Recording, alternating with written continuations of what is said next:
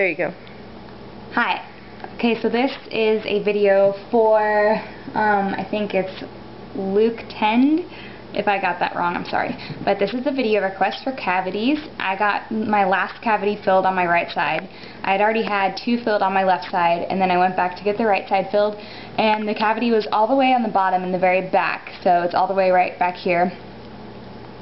And you probably can't see the filling, but they ended up just filling it with this white filling, and it's kind of clear, so it just picks up the color of your tooth underneath.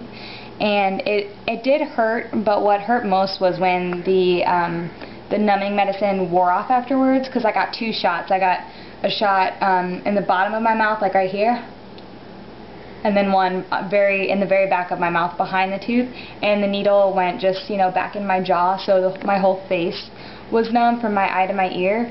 But then it hurt worse once it wore off. So as long as you get the shots to be numbed, you should be fine, so don't worry about that. But then make sure that you take ibuprofen before, just for when it wears off, and then just take it continuously. But the cavities is, if you just ask to get the tooth color fillings, that's better, because that's what I got on both sides.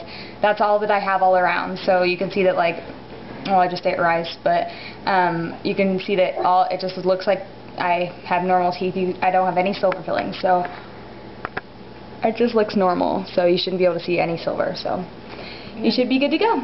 And there's mercury and silver fillings. Oh, there's mercury and silver fillings, and so mercury poisoning is bad, so yep. And let's see, I think that's all that you asked. So yeah, it looks good, and to get the work done, it really didn't hurt. They put numbing gel on before they give you the shot, so the shot really doesn't hurt. As long as you breathe out, just make sure you're breathing.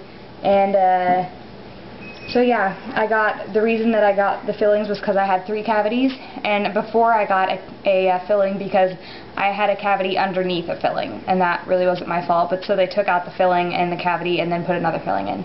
So yep, good luck on your cavities.